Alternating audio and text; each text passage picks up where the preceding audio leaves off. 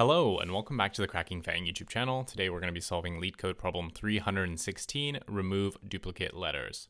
Given a string S, remove duplicate letters so that every letter appears once and only once. You must make sure your result is the smallest in lexicographical order among all possible results. Let's look at a basic example. We have an example here where our string is BCABC. Now, what are the counts of each letter? So we have two B's, we have a 1A, and we have what? Two C's, right? So that means that we need to get rid of a C and we need to get rid of a B. So our final answer will be some sort of variation of A, B, C. Now, you're probably looking at it and you can say, okay, well, we can just chop these two and we're done, right? Wrong, because the answer is actually A, B, C. Why is it not B, C, A, but instead it's A, B, C, right? They both get rid of the letters such that each one occurs once and only once. Remember that we need to actually put our solution in lexicographical order. So what this means is that, say this was a dictionary, ABC would come before BCA because obviously A comes before B. So we actually prefer this solution. So that's the reason why it's ABC instead of BCA, even though they both satisfy the removing duplicates parameter. So we need to keep that in mind when we're working through our solution. Now, let's wipe this away and work through a second example talking through the intuition. It is a little bit convoluted, and it's one of those problems where you really just need to see it once and you'll get it forever. Figuring out on your own is a little bit tricky, but let's see if we can get the intuition down and then code it up. It's actually quite simple to code. The intuition is just a little bit tricky, so hopefully the explanation helps you guys. See you guys in the next bit.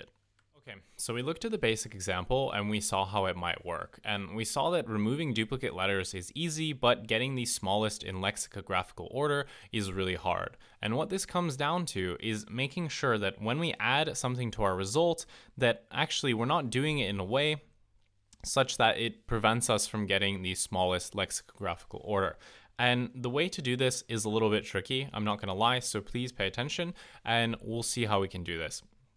Now, what we want to do for this problem, and I'll kind of go through the solution here as we work it.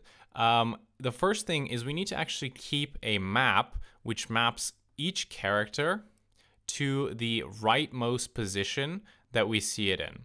And the reason we want to do this is to make sure that we're actually making the smallest lexicographical string. Because, for example, if we take the string C here, and then we add B, even though these are both unique, because there is another B later on, we actually might be losing an order here, right? So if we went and tried to take C, B, A, D, this actually isn't the best lexicographical order we could get because it's actually A, C, D, D, B, right? So whenever we place a character, if there is that same character later on in the string, then we actually want to remove anything that we've taken in our result so far, because doing that will actually not guarantee the lexicographical smallest solution. So let's not get too ahead of ourselves. The first thing we need to do is build this dictionary. So we're going to go over left to right and do this. So for each character, we have C, B, A, and D. What is the rightmost position that it occurs at? So C will actually occur at the last index, which is 7 in this case. B will occur at, what is this? 0, 1, 2, 3, 4, 5, 6. A will occur at only 1, which is the second index. And D will occur at 0, 1, 2, 3, 4 at the fourth index. So now that we have this, we can actually start going through our string and processing it to build the solution. So the second thing we want to do is we want to initialize a string builder, which is going to act as our result. So we're going to say a res, and we're going to use this as a stack, and you'll see what we do in a second. And then we also need a scene set, which is going to keep track of all the characters that we've already worked with. Once we take a character and add it to our string builder, we'll assume that it's good to go unless the smallest lexicographical order is violated. So we have this set. and the algorithm will proceed as follows. So what we're going to do is we're going to go from left to right over our string, and if our string builder is empty, then that means that we can't do anything. We'll simply take our character as it comes. So let's kind of look through our solution at each point. So res at this point is going to be empty, and scene is going to be empty as well. So the first thing that we do is we take the C because that's the first character. We can't do anything at this point. So now we are at the B, right? When we get to the B, we can see that actually B is lexicographically smaller than C, right? B comes before C, so we might have a problem here with this property. If there exists another B later in the string, then this will actually violate our lexicographical property. Sorry, if there's another C in the string, then we're going to violate it. So what we want to check is that the current index, which is 1, is it less than the index that the next C occurs at? So we're going to look into our dictionary here, and we're going to get 7, right? So that means that there is a C later on that we could use that would not violate our lexicographical order. So instead of using this C, we're going to use one of the later ones in our dictionary, because that means that we can guarantee that B will come before C, right? If we did this, CB, then that wouldn't be the right answer. Now, this is only the case when there is another C that comes after our current B, right? If this is the last C, then there's nothing we can do about it. So we'll simply take CB. So that's what we do. So because we have this property that there is another C, then we actually need to get rid of our result here. So we're going to get rid of C from our result here, and we're also going to remove it from scene. And now we can put B into it because we've now seen it. So we now seen B. Now what we want to do is we want to go to the next character, which is A, right? And we're going to do the same thing, right? A occurs at index 2, but remember, we don't want BA. We want ideally A to come before B because we have this potential to violate the lexicographical order.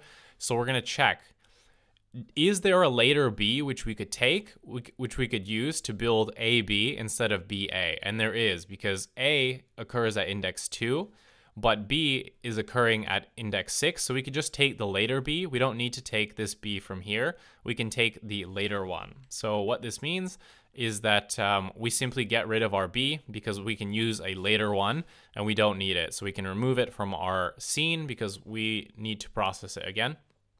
So now we have A, and that's fine. So we can move forward with our string. So now we're going to get C in here, and that's fine. Because A comes before C, we don't have to worry about the check now. So, in our scene set, we have A and C.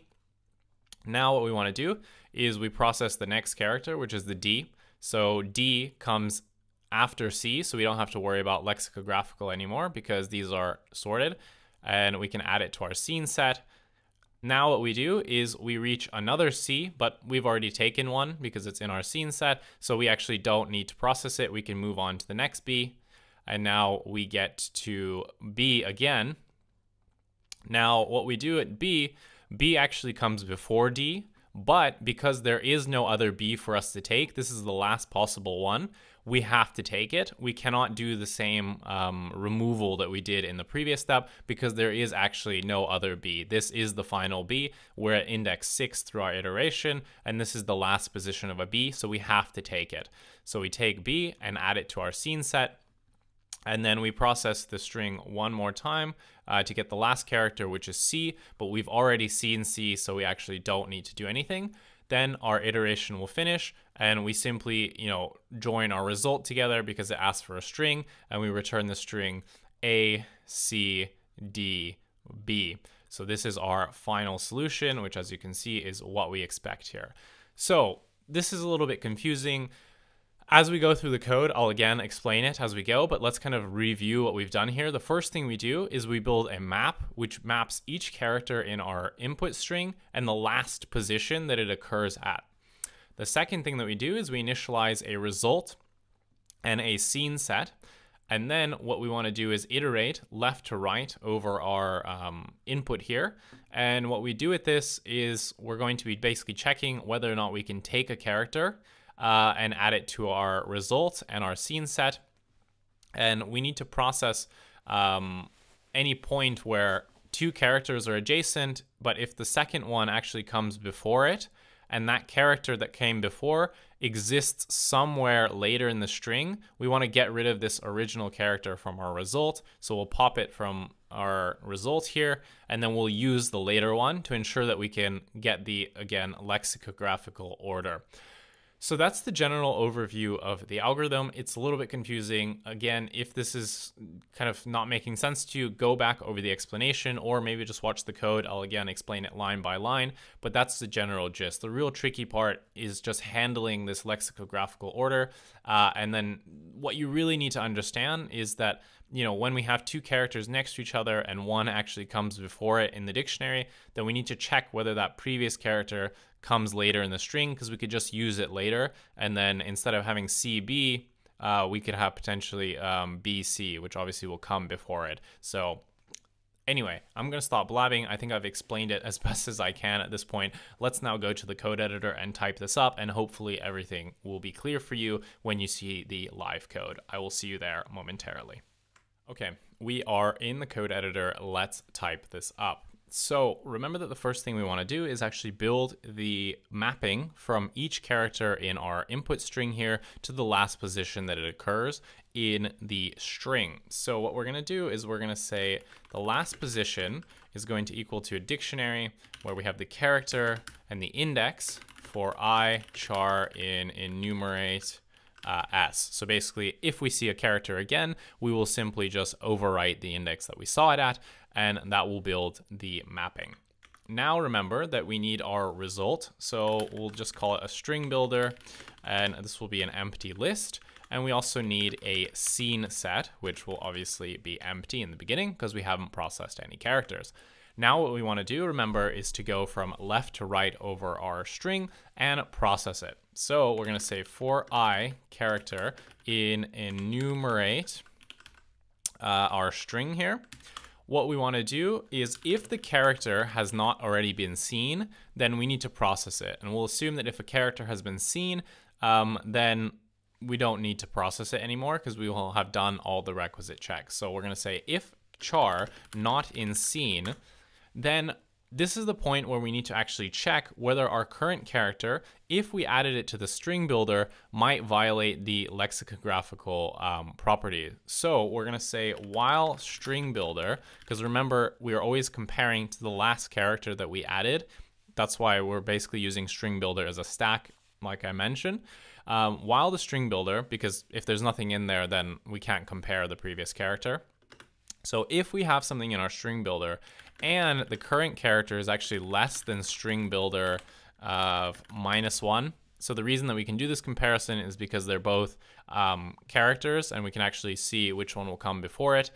You can do this sort of string comparisons in Python to see if a character comes before another one. So if our current character actually comes before whatever is currently at the top of our stack here, and whatever is at the top of the stack actually has a later character, then we can remove it from the stack. So we're going to say if the, let's see, so we called it the last position. So if the last position of whatever is at the top of our stack is actually, if I is actually less than, so if that character actually occurs later on in the string, then we can actually pop whatever is at the top of the string builder. So remember, this is the case when we had CB in our string builder. We just added B, and we wanted to check if there's a later C we could take, such that we could get the string like BC instead of CB, because obviously BC comes before it. So if these three conditions are met, then we can remove basically the character from the string builder. So we're going to remove from our scene set string builder dot pop. So we're going to pop from the string builder whatever is at the top, and then we're going to discard that from our scene set. because we don't want it in there anymore. We now need to reprocess that character later on. So we would remove, CB, we'd remove the C, and then we need to process it later on, and B would just be remaining. Okay.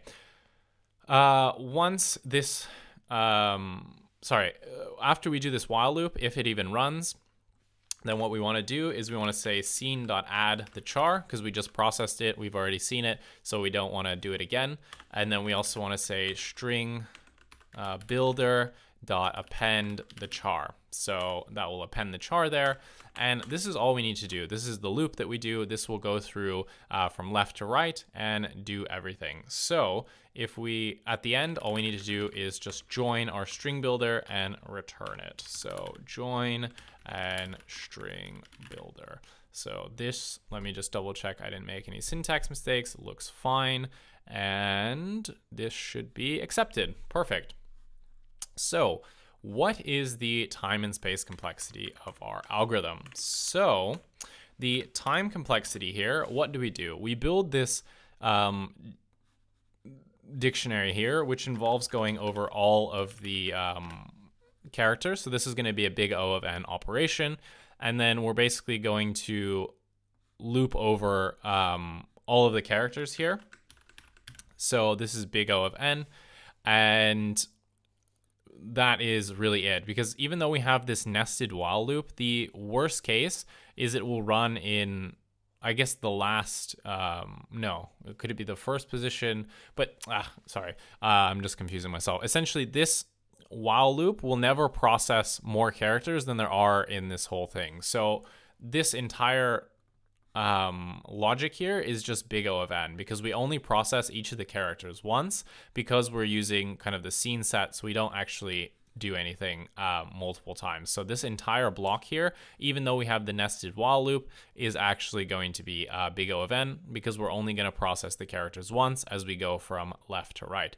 And then obviously doing this join operation will also be big O of n, because we need to join all the characters. In the worst case, there'll actually be no duplicates, in which case, it's just going to be all the characters that we need to join. So the time complexity here is going to be big O of n. Now, space complexity, you're probably thinking, oh, it's going to be big O of n as well, but it's actually big O of 1. And the reason for that is, if we actually go to the description here, we can see that the constraints of this problem is that S actually only consists of lowercase English characters, which means that the maximum amount of space in our dictionary will be 26 in the case that all 26 English lowercase letters are in S. Same with our string builder and scene. We know upfront that the maximum is going to be big O of 26, which is just asymptotically big O of 1. So that's how you solve this problem. Again, quite a tricky one. I really don't like it. Explaining it is a bit of a pain in the ass, but we got through it, and hopefully this video helped you. Anyway, like I said, if the video helped you, why not give it a like and a subscription? It really helps the channel grow, and it shows me that you enjoy these videos. Otherwise, thanks so much for watching, and I will see you in the next one.